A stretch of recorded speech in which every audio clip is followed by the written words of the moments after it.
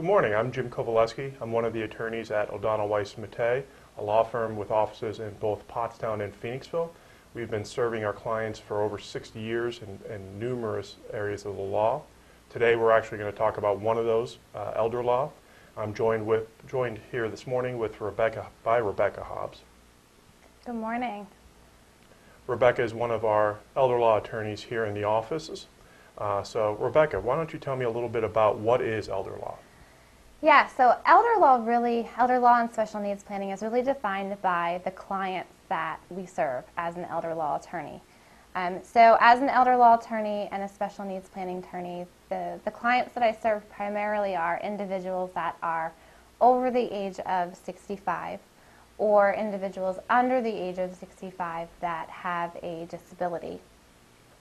So the representation that we may present with regard to an elder law client or a special needs client could include an array of varying legal issues.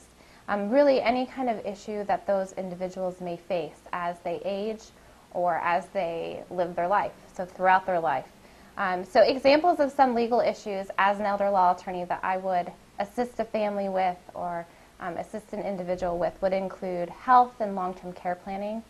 So that could involve housing, that could involve assisting a family with placing a loved one in a nursing home, or helping the individual stay at home if that's appropriate. So helping them find the necessary resources and services that would be available to aid the individual and help them stay at home longer, which tends to be a primary goal for a lot of my clients, is to age at home. So I'm able to help them kind of connect with the resources in the community and know the services that are available.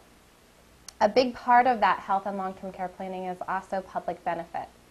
So a big part of my practice is assisting families with just educating them on the benefits that are out there that are available through Medicaid, through Medicare, Social Security, and veterans benefits. So that's a big portion of the elder law services and also special needs planning.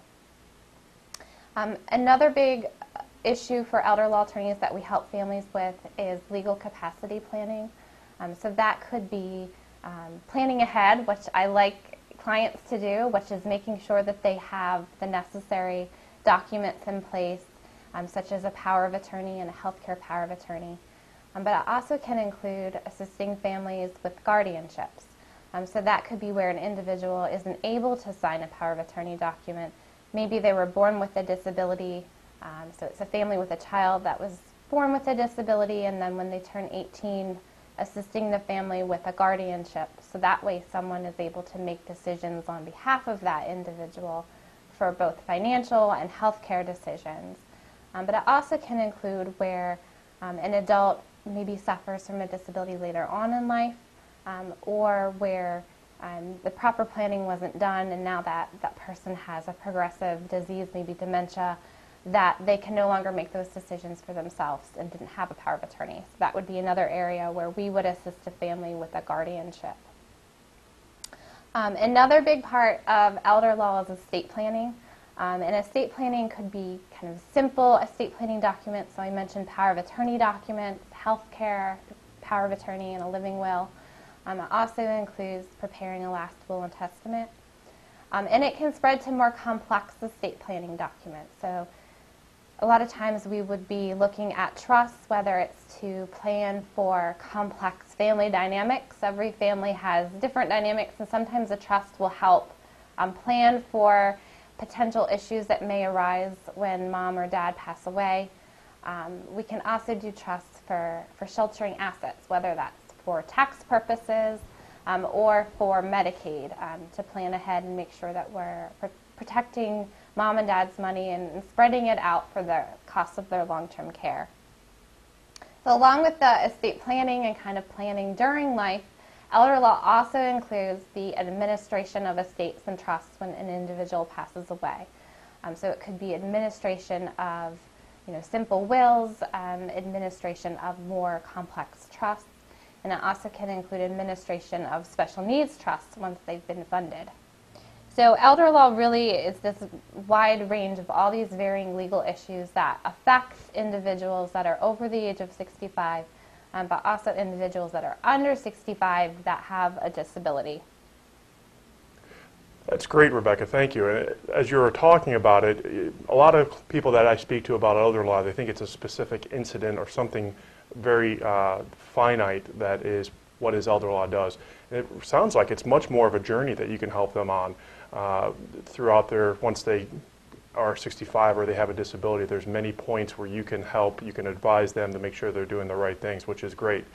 And particularly you are especially, what's the word I'm looking for? It escapes me. You are particularly qualified for this because of the fact that you are a certified elder law attorney.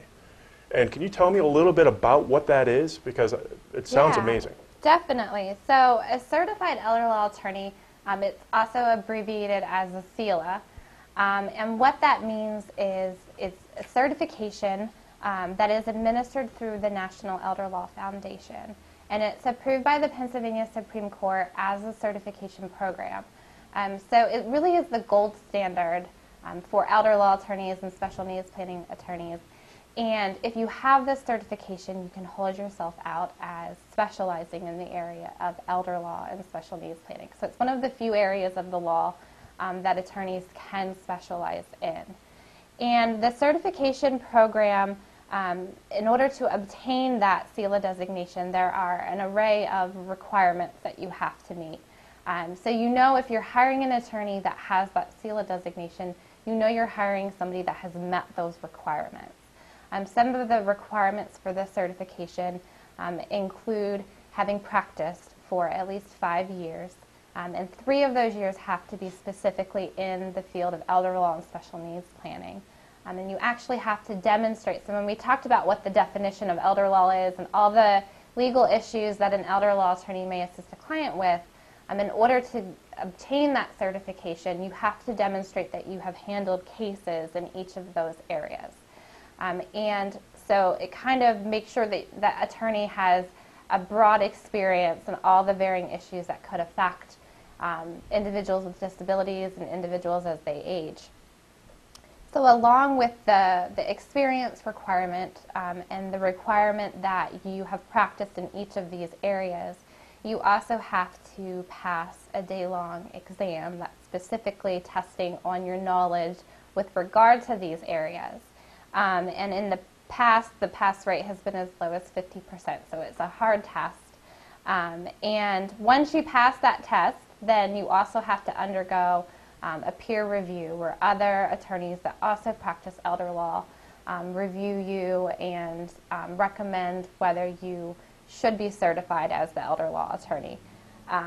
So once you've met all those requirements, then there's ongoing requirements to maintain that designation. So you have to continue to practice in all the varying elder law areas that we discussed in the beginning, and also continue your education with what we call CLE, so continuing legal education credits, specifically in the area of elder law. So in your experience, Rebecca, is every elder law attorney that holds themselves out as providing elder law guidance, are they CELAs, or is that designation pretty limited? That designation is pretty limited, so it's important that if you're looking to hire an elder law attorney, that's something that you want to specifically look for. And there is a website called NAELA, which is the National Academy of Elder Law Attorneys, where you can search specifically for elder law attorneys in your area that have that CELA designation. Great. One last thing, because we're getting close on time. When should, in your mind, when should clients come to you? When should they approach you to talk about some of the issues that they're facing? Yeah, so really when we're talking about elder law and we're kind of discussing special needs planning as well as specifically elder law issues, the key is to plan ahead. So I think a good age to begin thinking about elder law issues is right around the age of retirement, is when you should start planning. A lot of times, though, people don't. Life gets in the way, things happen. So it's important to know that, if there is a crisis, so for example, someone in the family needs to enter the nursing home and you kind of need assistance with benefits quickly, that we can jump in and help in those situations as well. But planning ahead is key to a lot of the planning techniques that we can use for elder law. Well, thank you very much, Rebecca. That's a lot of great information about elder law, what you can do as a CELA for your clients. So I greatly appreciate it. Again, I'm Jim Kovaleski, joined by Rebecca Hobbs for the law offices of O'Donnell Weiss Matei, with offices in both Pottstown and Phoenixville.